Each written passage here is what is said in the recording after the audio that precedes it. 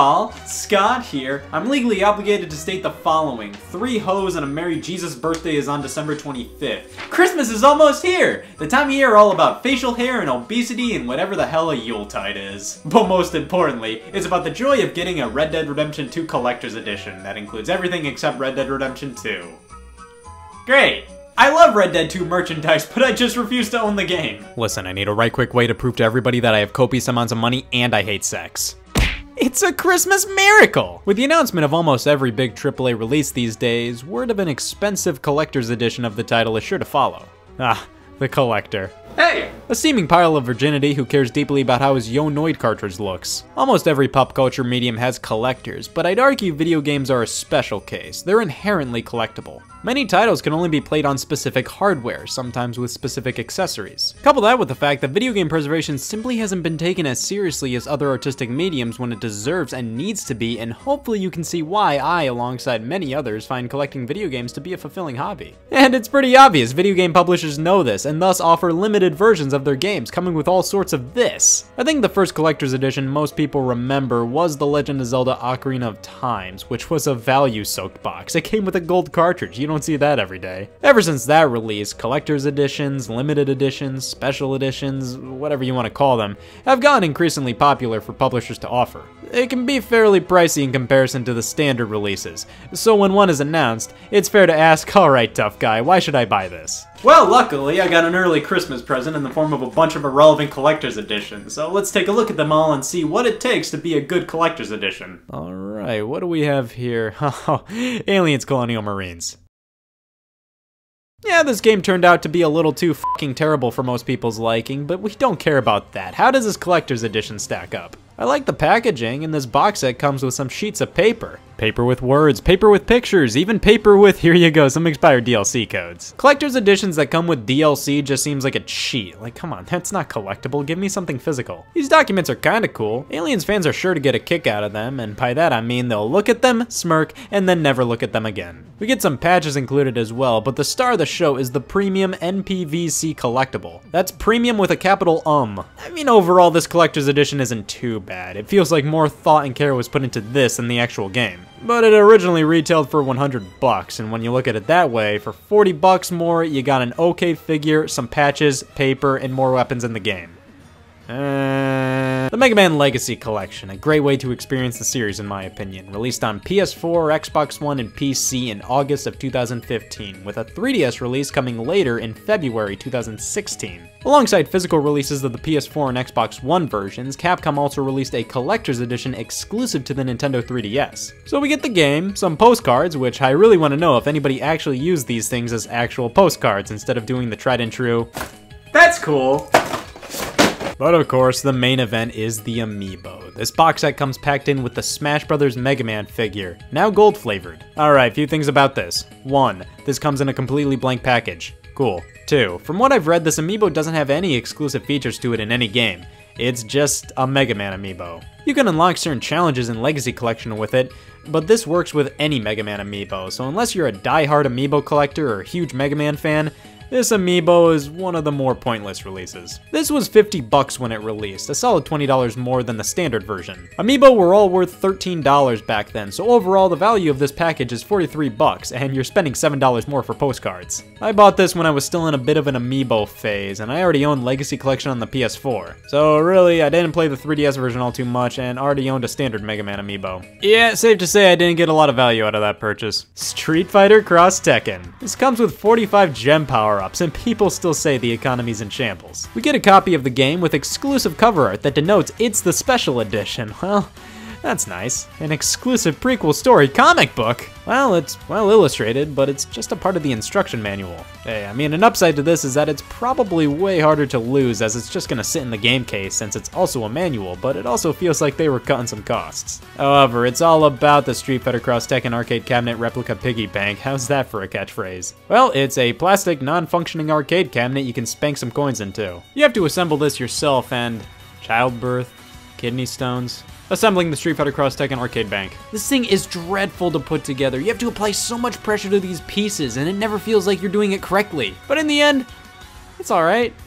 This is kinda cute. Nowadays, I don't think it's totally out of the question to offer playable mini arcade cabinets in collector's editions, but back in the horrifying year of 2012, this was all they could do. I believe it retailed for $70, so for 10 bucks more than the regular edition, I think this was definitely passable. Life is Strange limited edition. This one is simple and straight to the point, and in my opinion is quite good for the price. A hardcover art book, the game's soundtrack on CD, and a downloadable director's commentary, all in a nice box. I mainly like this one because it includes stuff that actual collectors and big fans would legitimately enjoy and get use out of. They all fit the tone of Life is Strange, plus it was only $10 more than the regular edition. At that point, why not pick up this version? Ooh, Call of Duty World at War, a game based on World War II, how fun! Now this one is pretty lame, just a bunch of multiplayer bonuses are included, but what do you get physically with this box? Well, a box for everything to come in, that's nice, and also a collectible canteen, well I'll be. I can't wait to drink out of this thing and consume water and swallow liquids.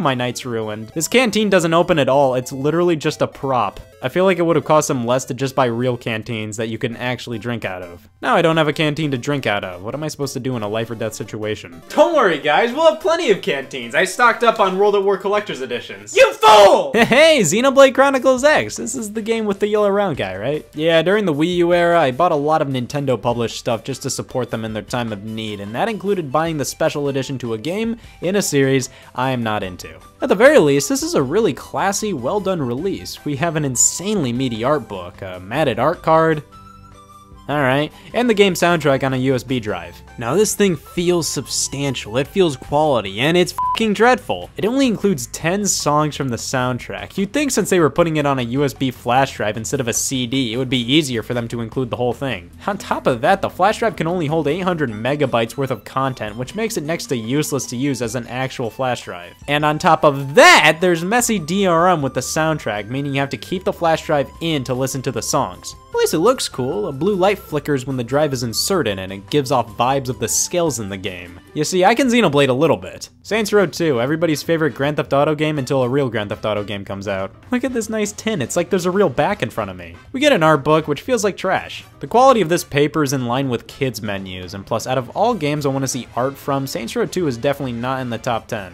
A money clip, and finally, I have a bullet USB drive. It comes with a bunch of wallpapers and can store a full gigabyte of data. Well, there you go. Saints Row 2 narrowly beat Xenoblade X for Game of the Year. And that's about it. Overall, not the most impressive out there. Holy shit, it comes with a poster.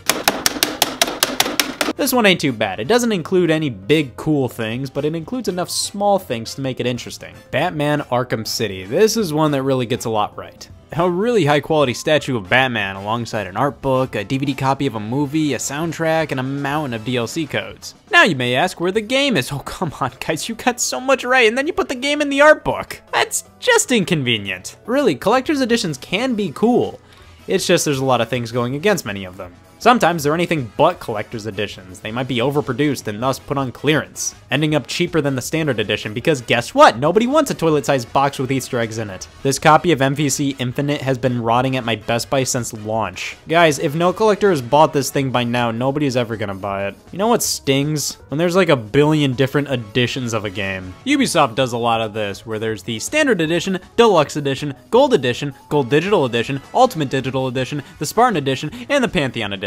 Who's like, man, I want this $160 one, but I don't know about that $220 one. And when certain content is only in certain editions and there's not one version you can buy that gives you all the content, that's just dumb. Also, I hate it when collector's editions come with box art that's just straight up worse than the standard edition. Smash Bros. Ultimate, the special edition comes with a slick Pro controller and a steelbook. That's awesome, but it doesn't come with the standard case for the game, and let's be honest, this steelbook does not compare to this artwork. Weirdly enough, Nintendo of all companies doesn't do a ton of limited editions. They do them every now and then, like with Breath of the Wild. We got a special edition and a master edition. For $100 you got a Switch carrying case, a map, a CD, and a coin, and for an extra $30 with the master edition you got a statue of the Master Sword. I personally didn't see much value in either one, so I passed. But that's the thing about collector's editions. Most items included in them aren't inherently valuable or rare most of the time. They're just supposed to be little things that collectors and diehard fans would find cool. So yeah, while many of them are kind of waste of money, and you're probably going to look at the things included maybe twice and never again, it's all about whether you see value in the purchase.